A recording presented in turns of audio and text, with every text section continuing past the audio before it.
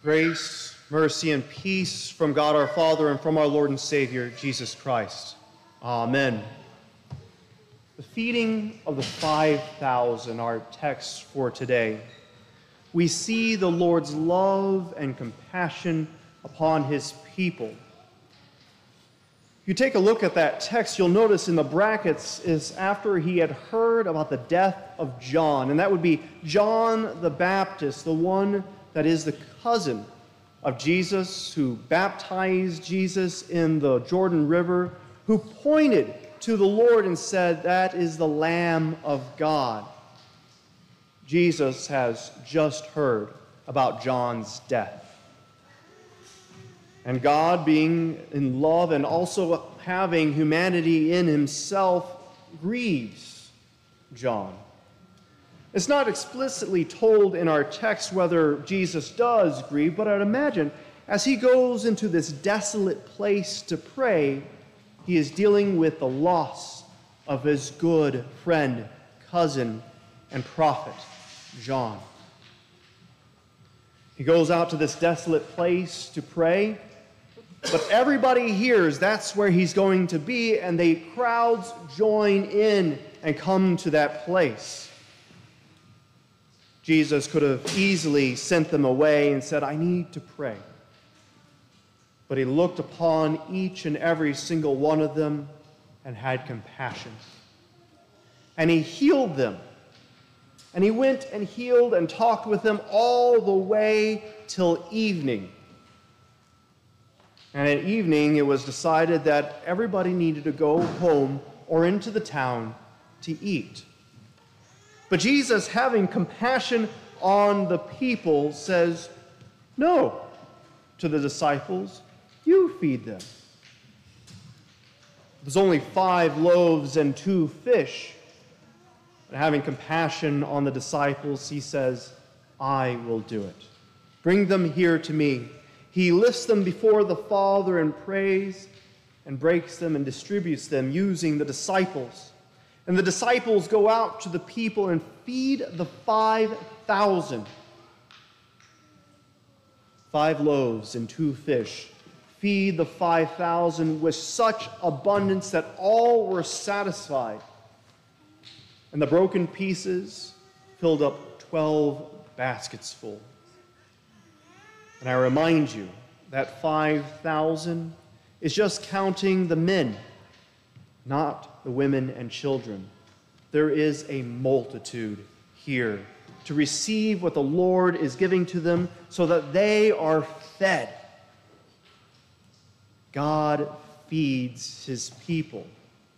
He has compassion on his people. And it's not just a compassion or a feeding because they are hungry, but a compassion and a feeding of the body and the spirit.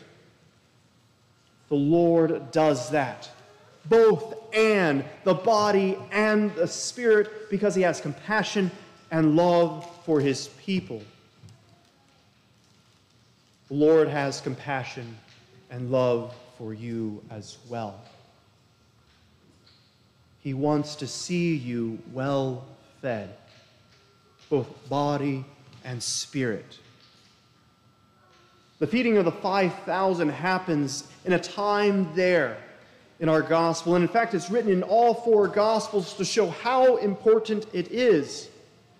But its place within the scriptures is not just a moment in time. It is a symbol for all the times that the Lord feeds us, has fed his people through the Old Testament. We immediately can think of the Israelites in the wilderness there with Moses, and they are fed from manna from heaven. We think about the showbread in the tabernacle to feed his priests. We think about the little cakes of food that are given by angels for the prophets to eat, to be sustained on their journey. He feeds his people. He builds them up. I would have loved to have been there with the 5,000, to eat and be built up in the Lord, to be made into his image, to his likeness as Christ for us. to truly be little Christ Christians, building up because of what God feeds to us. I can't help but think how awesome it would have been to be there, and I imagine you would have liked to have been there to be built up in the Lord. It reminds us of our school theme from Hebrews 3:4. For every house is built by someone, but the builder of all things is God.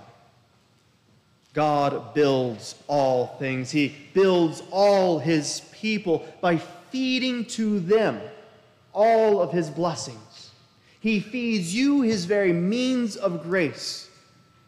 If you've forgotten what that means after confirmation, means of grace is the way that God gives to you his blessings, and chiefly among them, forgiveness. It is here that message of the feeding of the 5,000 continues for you. Here in this place, you are fed by the means of grace. The two sacraments, the Lord's Supper here, giving to you body and blood so that you might have forgiveness. Baptism, where water and word are combined together to give you the Holy Spirit, forgiveness and life. And the preaching of the word, so that you may hear the law where we have fallen short of God, but also the sweet nectar of the gospel that covers up our sins so that we have forgiveness and salvation and life, and that life everlasting found in Christ on the cross. That message, that feeding of you being fed in your life starts here but continues at home, where your devotions, your prayers, your reading and opening up the Scripture continues to feed you the very life bread of God. And in our school, that continues as well. It repeats what happens here and at home in our school, that our children might hear the gospel, that they would hear how their sins are forgiven, that they would be fed daily all that they would need to be built up in their spiritual lives. It is a wonderful, blessed, miraculous feeding that our Lord gives to us each and every day, and we desire it because our bodies were built to look to our God and receive all that he has to give to us, that we may eat, take into ourselves, be built up by his very word. That would be the good Christian way. That would be what we would desire if we walked step in step with our Lord, but the reality is we desire to eat other things, to be fed by the world. I'll give you an idea here. By the time we get out of here, it'd be 11:36. Check your watches on that. But I bet you your stomachs, your tummies will be telling you, I need to be fed. Oftentimes when I'm in my office, I think, should I go home real quick, grab something to eat, and come back, grab something in the office, or should I open that drawer that has all my candy right there? Twix, Kit Kats, all of that food. But it's not rich food. It's junk food. And our Isaiah text reminds us that the Lord gives rich, good food so that we are fed. He gives us good, rich wine to drink so that we are built up in faithfulness to him. And that food of faithfulness comes at no cost to us, but at the cost of the very death of our Lord Jesus, the one who feeds us. But we'd rather pay the cost to eat sometimes. We'd rather pay the cost of being angry. We'd rather pay the cost of being jealous to covetousness. We'd rather pay the cost of putting our Lord, our God, away for a moment to eat and be fed by the world. For that feeding, that eating of what the world may give does not fill us. It costs us in sin. But the Lord has compassion. As he had compassion on the feeding of the 5,000, he has compassion on you and continually gives to you good food to eat to faithfulness, bought by his Son, so that we eat freely of the faith, even in the most desolate places. God is there providing his word. He has compassion on you to feed you. I got to see some of that compassion, that feeding, when I went off to the Synod Convention, that week-long voters meeting. I got to see how the Lord can provide. I got to see a banquet of 1,500 people, but even more than that, I got to see the Lord's Supper given to 1,500 people, all in one sitting as we came together as a church to eat the very body and blood of Christ for our forgiveness and faithfulness.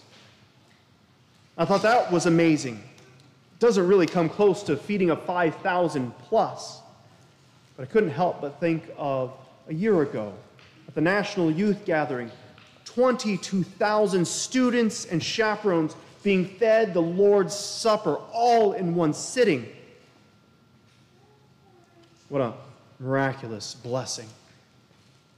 That may overcome the feeding of the 5,000, but I tell you, there is still something even greater. The compassion of our Lord is shown even greater. The feeding of us is shown even greater. Because each weekend, we gather as a church together to eat. But churches throughout the world gather each weekend to eat the Lord's Supper. Our synod gathers together in hundreds of thousands. The faithful gather together in millions to eat. The Lord feeds us so that we are fed bodily and spiritually to faithfulness. That is a wonderful miracle. And we are all joined in together in that because of the work of the cross. The feeding that is given to us, the 5,000, those in the desert with Israel, all the cakes given to the prophet, here today, all throughout the world, finds its locality, its purpose, its fulfillment in Christ. And I remind you, this feast we are about to eat is really just a foretaste. As good as this meal is, it is just the foretaste of the feast to come when all the faithful are gathered together to eat in the banquet hall of our Lord in heaven. Our God is compassionate and feeds us each and every day. Desire his word because he gives it freely at no cost to you. The peace of God, which surpasses all understanding, keep your hearts and minds in Christ Jesus. Amen.